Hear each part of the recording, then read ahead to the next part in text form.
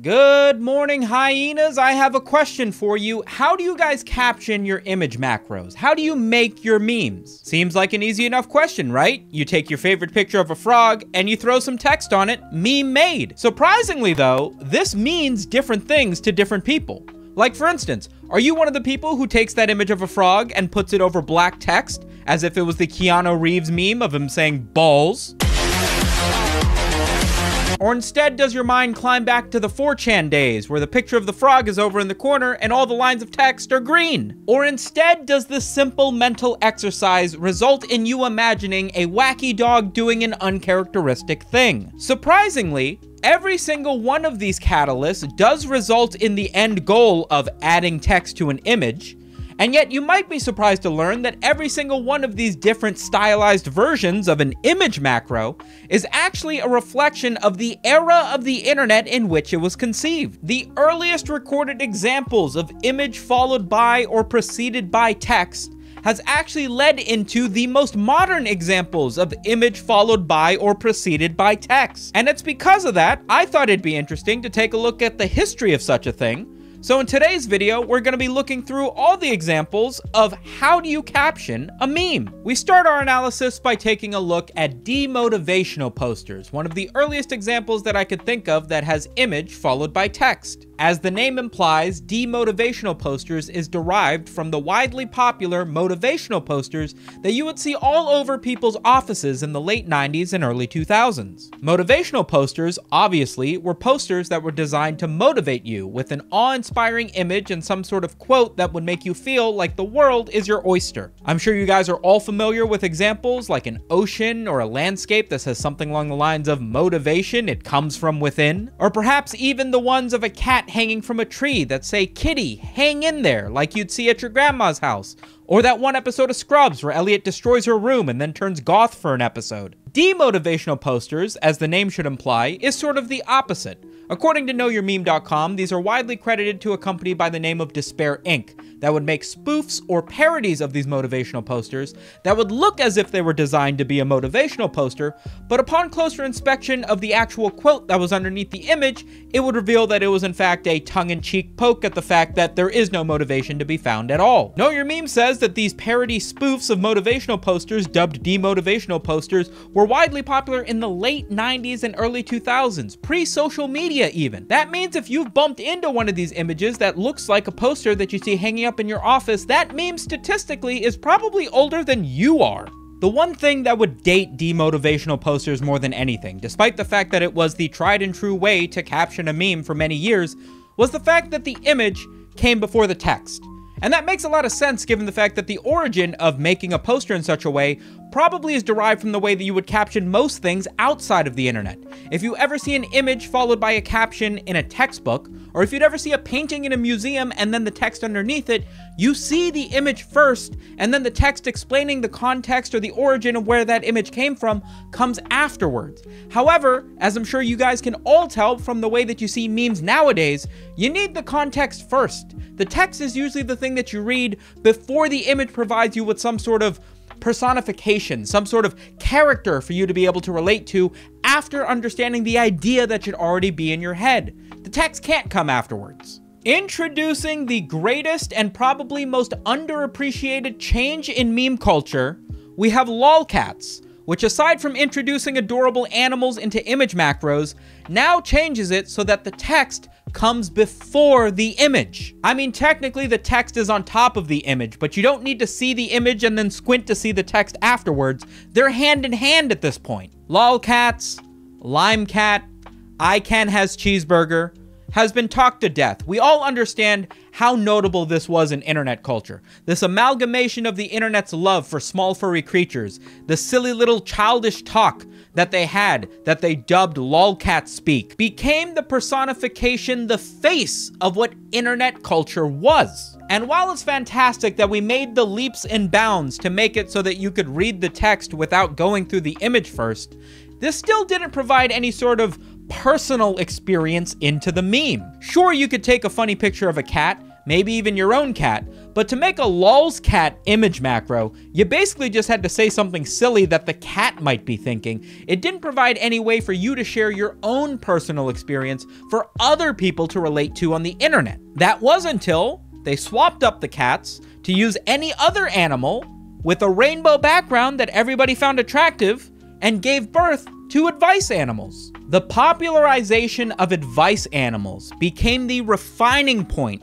that gave perfect balance between text and image. We've moved from the text being an afterthought to becoming the forefront of image macros with the introduction of lolcats, but with the image of just any goofy cat and the text kind of being dictated to being nothing but cat speak, advice animals made it so that the image was now equal parts to the text that accompanied it. Not only because it retained the childlike whimsy of having a cute animal as its sole image, but also introducing a rainbow background that, according to the original creator of the first advice animal in 2005, was inspired by the Royal Rainbow in Katamari Damacy, which anything with a gaming background is a-okay to me. But despite the fact that the text was big, bold, and covered half of the image itself, the advice animal itself, still played a key role in the meme. Each one of these numerous examples of advice animals all had their own unique characteristics and storytelling elements. Instead, you would specifically be using a picture of a penguin if you found yourself in a socially awkward situation,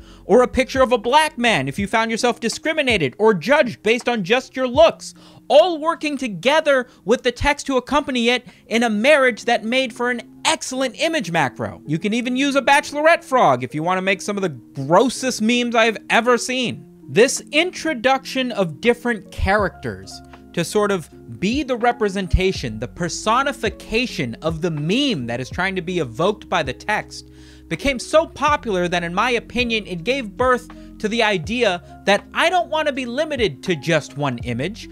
I don't want to be limited to just top and bottom text. What if I want to tell like an entire proper story with characters that have like deep layered characteristics? As such, it only became a matter of time before it would give birth to an even more elaborate form of image macro, Doge lore. Doge lore, in my opinion, is the ultimate evolution of using an image macro to be able to portray some sort of meme with the image being a character that you're trying to have personify the text that accompanies it. Where with advice animals, you are limited to a few predetermined characters that everybody sort of universally understands.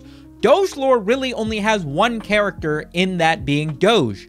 Sure, sometimes there's Cheems and Uncle Murphy and a few other reoccurring Doge lore characters. For the most part, it's just the one dog, morphed, twisted, disguised, and costumed to be whatever character you want to tell whatever story you're trying to tell. The text is longer. The images typically occupy more than one image panel, becoming less of an image macro and becoming more of a short comic book. This allows for even more complex and convoluted characters to be able to portray a meme in whatever circumstance you want it to. You want to make a joke about Steven Seagal being fat yet continuing to star in martial arts movies?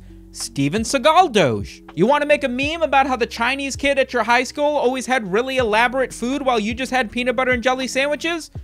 Chinese kid Doge. There are thousands of templates that the subreddit provides for you to be able to create your own little comic book panels to put this wacky dog into uncharacteristic situations. And it's because of that that more than any other character that you see in any meme, Doge has had so many different legs, I feel obligated to put up the spider Doge, even though it creeps me out. You sly dog, you've got me monologuing. As much as I appreciate the evolution of memes to come to the part where people are basically their own comic book characters, putting together entire universes with different characters all on the foundation of making an image macro, let us not forget what we're talking about today, and that's image plus text. A formula that is so fundamental to the basis of every single social media app that you can actually see this exact execution formed in slightly different ways, but still retaining the origin of the website from which they came. Green text stories are the simple formula of text plus image, much like everything we're talking about today. However, they have their own personality all the same. You can always tell something comes from 4chan because of the color of its background, the fact that the image is always off to the left, the fact that the text sometimes wraps around the image to fill up as much space as possible, and the fact that the text is usually green, indicating that the user is telling some sort of story that you're supposed to read as them. Green text share a unique characteristic in that any post on 4chan generally only allows you to attach one image, which means despite the fact that you can go on these long tangents with line after line describing whatever story or situation you want to share with the internet, you only get one image to try to encompass whatever it is that you're saying, whether it be a short joke or a lengthy story. Therefore, it results in these rather long posts that have you reading through the entire thing with the image only tangentially related. There's no way I used that word correctly. With the image only being kind of related to the thing going on, or needing to encompass the entirety of the story that's being told in that one post. Despite this, green text stories continue to be a fantastic image macro because they'll typically get screenshot and shared onto Reddit, Twitter, Instagram, and where have you else when they're worded quite nicely. Much to the dismay of people on 4chan for having their memes stolen, but that's a conversation for another day. Tumblr would find itself becoming a powerhouse of making these sorts of image macros, despite the fact that it had all the same tools that early Twitter and even 4chan did with its image boards, because of the hyper-niche fandoms that found themselves making communities of the same specific interest. There resulted a ton of memes that would only come from one specific TV show or anime or manga that you wouldn't find elsewhere, and Tumblr's ability to have people comment on other users' posts, adding a joke that might have not been there before, and then getting screen grabbed to be reshared on Tumblr over and over again,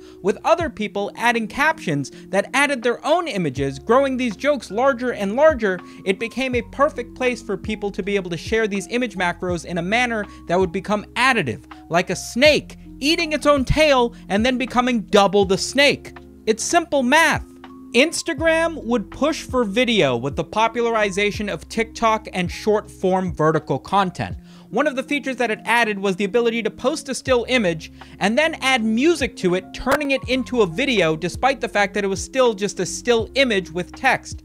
This allowed for people who were scrolling through videos to find image macros of still images with music playing in the background, creating effectively the same meme, but now one that could be inserted into vertical scrolling video, which I would argue is arguably a step back, and the music kind of deters from your ability to be able to read the text, but whatever, Instagram's never really been the best at this. TikTok is self-explanatory. Obviously, with vertically scrolling video, it isn't difficult to take text and put it over not only an image, but sometimes a short video that allows you to move around and really sort of personify whatever it is that you wish that the image could show. You can even use a short video if you want to.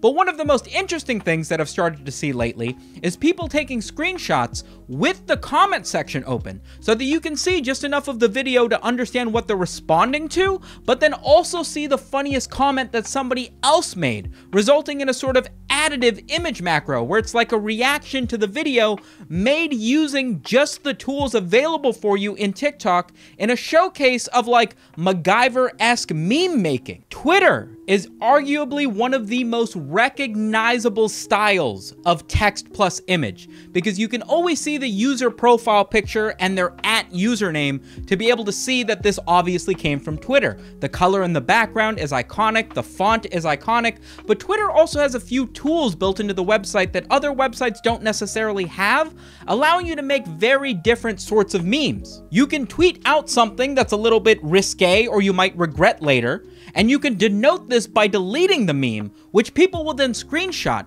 and just that little line afterwards saying that this tweet has been deleted, it makes the tweet 500 times funnier, knowing that somebody sent that out to the internet and then at some point decided, you know what, I don't want this associated with my name, I'm gonna delete it, only for it to be captured for eternity by somebody else. Twitter has a built-in feature to translate foreign languages to English, which makes it hilarious because you can now capture memes that are in another culture, a completely different language, translate it to English, and then not only be able to appreciate what otherwise would have been a funny text plus image, but a funny text plus image that would have been gatekept for you if not for inventions like modern language translation. I wanted to jump in front of a train, but a couple was deep kissing and I didn't want to ruin the mood, so I gave up. I'll go home.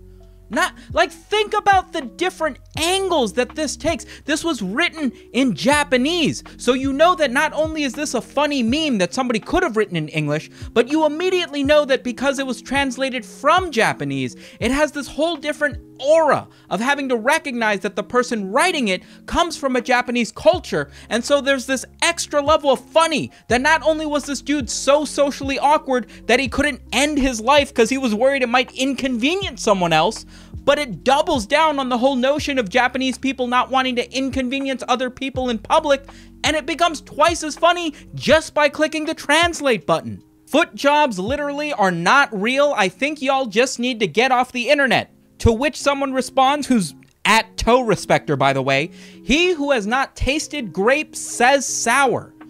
Think about the levels to this. It would be one thing for someone to reply with a tweet like that, acting philosophical to somebody else's quote about foot jobs, but this guy didn't write it out. This guy has a screen grab of a different tweet reply from 2 years earlier. He went to extra lengths to be able to provide an image macro, a screen grab from years ago, just to show how at the ready he is. And then you have the extra layer of his user handle being at toe respecter, adding to the foot job joke.